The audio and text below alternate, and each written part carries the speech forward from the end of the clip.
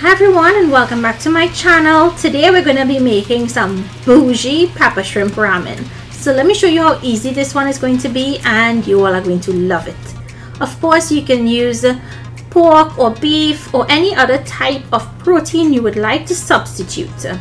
You're going to start by seasoning your washed and cleaned shrimp with some salt and Chinese seasoning salt.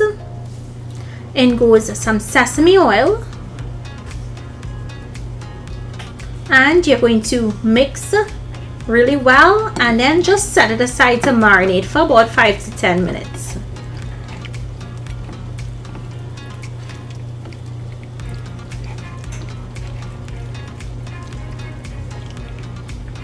Next, you're going to place a wok or a skillet on a medium heat and add in your oil.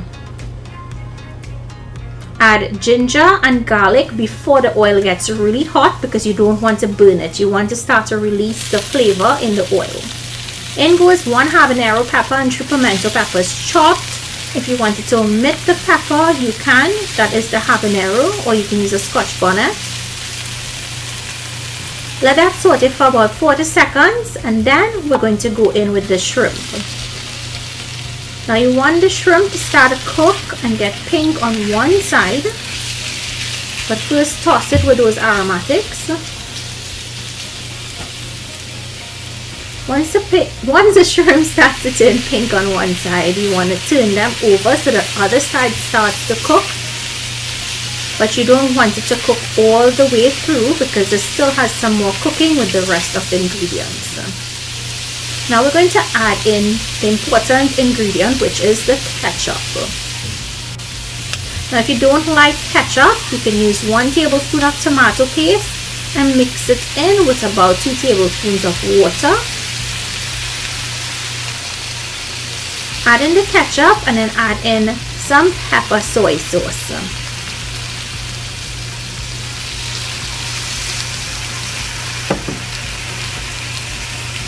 I'm also going to go in with some chopped sweet peppers and chopped onions. Feel free to put whatever veggies you want in here. Now just mix.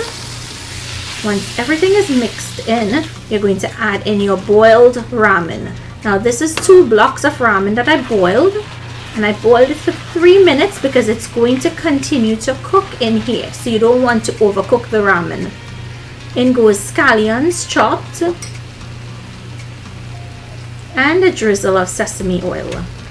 Now you're going to mix to bring everything together, and if you have that spicy ramen sauce that comes in the pack, add some to this. Not all, because the kids will not be able to eat it. You just want to add a little bit and it's going to amplify that flavor for you.